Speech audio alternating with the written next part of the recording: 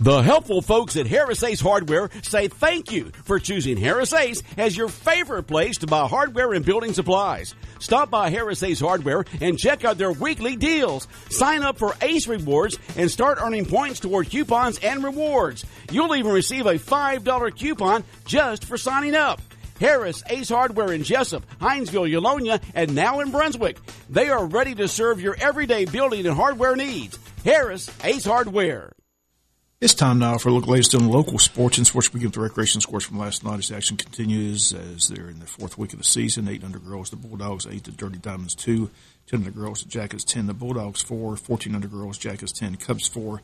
Sooners, 7. Jags, 3. 8 under boys, it was the Cardinals, 13. Diamondbacks, 12. Indians, 12. Marlins, 11. 17 under, Wayne Gold, 12. Wayne Black, 11. Again, those scores last night from your recreation scoreboard. Second side, Georgia High School team has shut down their voluntary workouts due to another positive coronavirus test coming back. Glenn Academy is shut down until July. That's the word from head coach Rocky Hidalgo. The announcement came Sunday. Coaches notifying all people who may have come in contact with the player that tested positive to get tested themselves.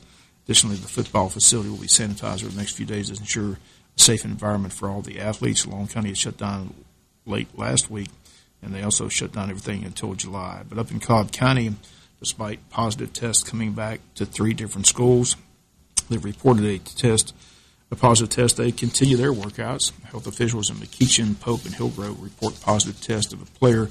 But those programs have notified families and players but are not halting the workouts, which at this time are voluntary. Head coaches state that all questions about the test should be directed to the school's administration. But once again, they are not shutting down their workouts. They are continuing those despite a positive test. So once again, no consistency across the board. Each school with its own policy in place. 3 Atlanta area schools with positive tests. They continue voluntary practice. 2 South Georgia schools with positive tests. They've shut them down, both Long and Glenn Academy, until July. MLB planning on holding a 60-game season, which is set to begin July 24th. But first, the players need to sign off today on a health and safety protocol and to pledge to arrive at stadiums by July 1st to begin preparing for the season.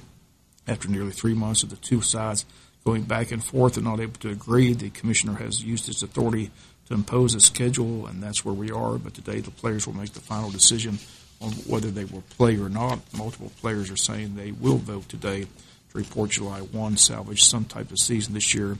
So it appears that we will be able to watch some Major League Baseball this season. The agreement is expected to be finalized sometime today. Again, players report July 1, season begins July 24th. Run until September, and then the playoffs and the World Series after that. In other sport notes, there's been a change for Arthur Williams Middle School softball tryouts. According to Coach Jason Osteen, tryouts are going to be just 2 days instead of 3, July 13th and 14th, and 6th, 7th, and 8th graders will all try out at the same time.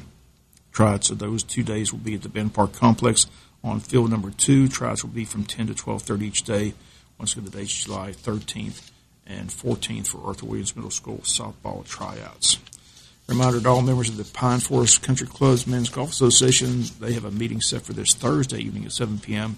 They'll discuss the Rogers Cup set for the weekend, and if you haven't paid your dues, membership dues are $75. All members are encouraged to attend. Again, the meeting date this Thursday at 7 p.m. at the Pine Forest Country Club. Finally, in sports, if you'd like to read, a recent book hit the stores by Steelers running back James Conner entitled Fear is a Choice. It's an inspirational story about his battle with cancer, which he fought and won. Was drafted in the 3rd round by the Pittsburgh Steelers a few years ago out of the University of Pittsburgh. Conner was named Freshman ACC Player of the Year, beating out FSU's Jameis Winston when his first game as a sophomore tore his MCL. And during his x-rays and visits to the doctors, he was diagnosed with lymphoma and began his treatments and chemotherapy. And a nice inspirational story that's uplifting, but has a lot of good advice for anyone who's had cancer or is battling the disease at this time. Again, the book's entitled Fear is a Choice, the author James Conner. That's going to do it for latest in local sports. Sports is brought to you each and every day this time by friends at Harris Ace Hardware. Listen up, parents. It's more important than ever to keep your kids reading this summer, and your local public library is making it easy. Beanstack is a free app that lets you easily track your child's reading, and they can participate in summer reading challenges. Summer reading through your library and Beanstack can prevent the summer learning slide and help your kids get ready for school this fall. Learn more about virtual summer reading through Beanstack at your local library and GeorgiaLibraries.org/summer.